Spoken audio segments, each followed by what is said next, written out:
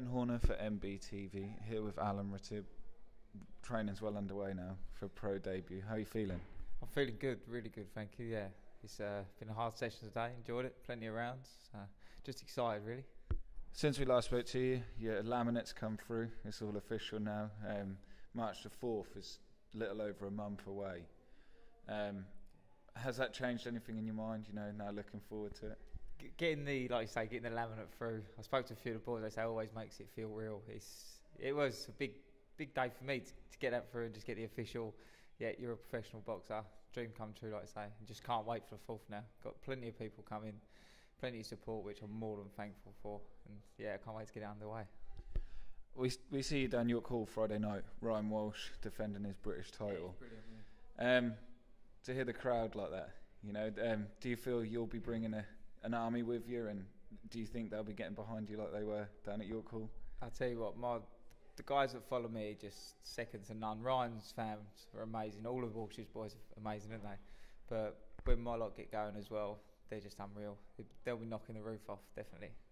So we'll see a different St Andrew's Hall this time round. You know, it's going to be like noisy. They'll be breaking the peace, that's for sure. Yeah.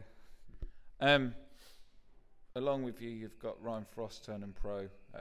Got his laminate at the same time as you. And how's that? You know, to be training alongside another debutant. Oh, it's brilliant. It's good for us both. I mean, our trainer Russ Smith, he's happy, well happy to have us both. We're both at roughly the same weight. Some good sparring, especially with Joe as well. So, and Ryan's class act. He's a young kid as well. He's only 23, so he's got a big future as well. Ryan, it's brilliant to have him there to help me along.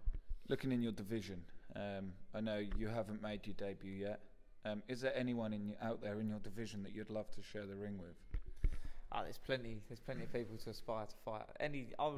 Anyone Graham and Russ tell me to fight, I'll fight them. Literally fight anyone. But there's the welterweight. I'm going to be at welterweight, so the welterweight division's amazing, and there's plenty of people in there for me to try and fight and get hold of. So, is there any names out there? You know, any local lads at welterweight, or anything that that would mean a lot to you? You know, say in 2 years' time. Well, it's just everyone looks to go up towards Southern area and then British titles and things like that, but that's way in the future. So anyone at that level, I'd be a privilege to box. It really would. So keep your eyes out, Ratibb. 4th of March at St Andrew's Hall, Shamrock Promotions. Yeah, exciting times ahead. Brilliant. Thanks for your time.